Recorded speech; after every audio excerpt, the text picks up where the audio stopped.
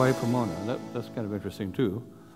I had these thoughts about kind of otherworldly thoughts, as many do when they're young, and these have a lot to do with what you want to do, what you want to become. The problem is that they haven't necessarily made the correct vocations for that. So a school like Pomona is terrific, and my mother liked Pomona. She was her uncle was Luther Burbank, and she liked Pomona because it had the fewest students per gardener.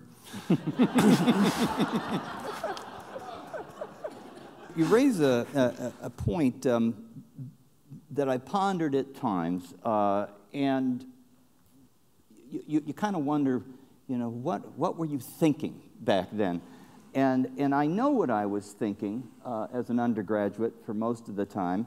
I regarded myself as an audience here, and I figured that Pomona College was putting on shows for my benefit. Apparently, I missed the Jazz Festival.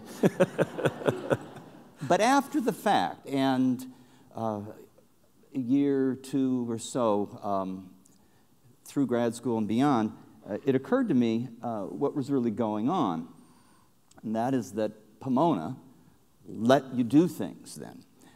Independent exercises in flagrant initiative. I think the place cultivated extravagant thought, which resulted sometimes in spectacle and expanded experience through personal endeavor and such, sometimes sophomorically indulgent as well, but nonetheless informative.